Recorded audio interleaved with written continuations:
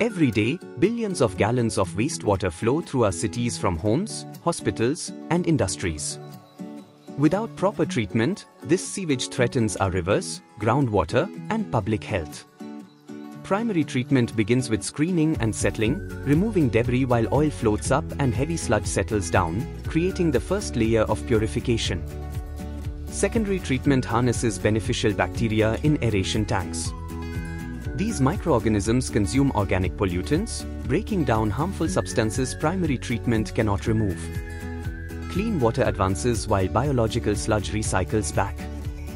Tertiary treatment provides the final polish, advanced filtration, chemical disinfection, and UV sterilization ensure water meets strict standards. The result, clean water safe for rivers or irrigation reuse. From the Ganges to coastal cities, India processes over 70,000 million litres daily through hundreds of treatment plants, protecting both public health and water resources.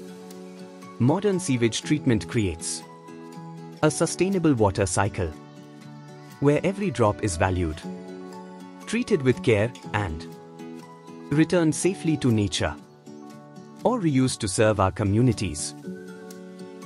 Contact TekBerry, your trusted partner for end-to-end water management solutions and engineering consultation.